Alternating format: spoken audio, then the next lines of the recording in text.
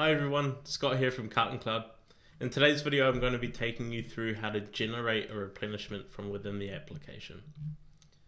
So within Carton Cloud with replenishment active, under warehouse we have replenishments. Now on this particular screen is where we can see any completed historical replenishments, but also any upcoming planned replenishments as well. To create a new replenishment, click Add Replenishment in the top left-hand corner. Now, on this particular screen is where we set up some initial settings about how specific we want the replenishment to be. So looking at the name field, I have the ability to name the replenishment report, which I'm going to do by adding the customer name to the front. And you'll see I've got the option to insert placeholders. Now these values will be replaced by the actual data when I choose to save the replenishment. Looking on the left hand side of the screen here, I've got some filters in terms of which customers and products I want to run the replenishment on. By leaving these fields blank, we're choosing to include every possible customer to do a replenishment on. But I might not want to do that. So in this example, I'm going to go and select my specific customer that I want to run the replenishment on. I can do it for specific products, but in this scenario, I'm going to choose to do all the products. And I can choose to do specific product types. Now, a good example of this is I may choose to do only the chilled products. So I may only want to operate the replenishment for any product that is considered chilled. It may be in the chiller. Again, by leaving that value blank, I choose to include all product types.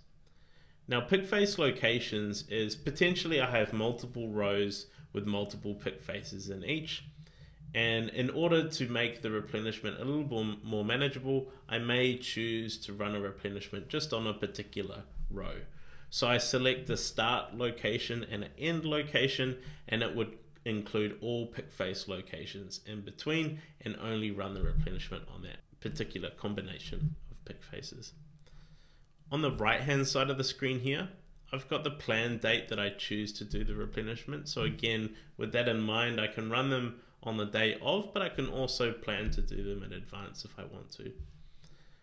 Now the stock selection options is where in the warehouse are we going to look in order to pull the pallets from. So on the left hand side of the screen, we were looking at the product types that we wanted to replenish. But I can also specify the location product types of the locations I want to pull the stock from.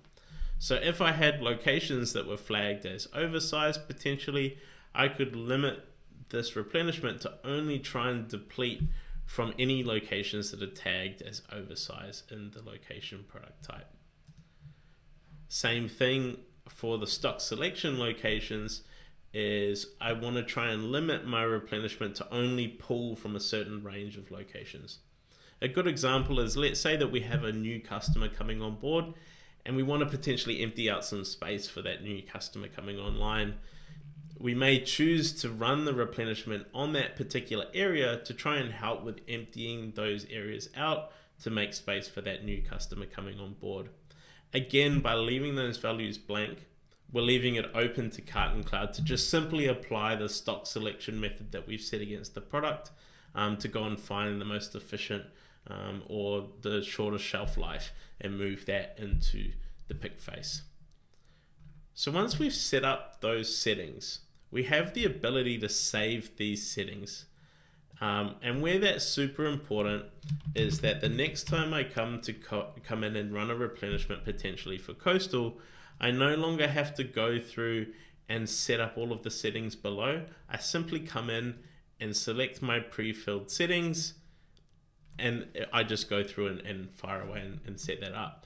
It's all about making it quicker for you guys to set it up moving forward. So the first time you configure all your default settings that you would like, and then each time it's just a case of just selecting those pre-filled settings and going and moving on. So once I'm done, I scroll down to the bottom. I have the option to select save if I want to come back to it, or I click start to then go and start the replenishment. Now at the moment, the idea behind this is to use this replenishment report in conjunction with Scan Move 2 on the mobile. So on this particular screen, we have the same methodology that we do with Carton Cloud's stock take module. You'll have some predefined filters along the top to reduce the amount of data that you see on screen. Now, where that's important is, let's say that we have a replenishment that is 100 lines long. We might not want a single user to run all of those tasks. So you might decide to filter the from locations, so that's the locations that we're pulling the stock from, to a certain range. And you may choose to print that out and hand that to a particular user. You then apply a new filter, hand that section out to a particular user, and then as they come back, you have the ability to mark them as done. We will show you in a later video on how to run the replenishment physically out on the floor.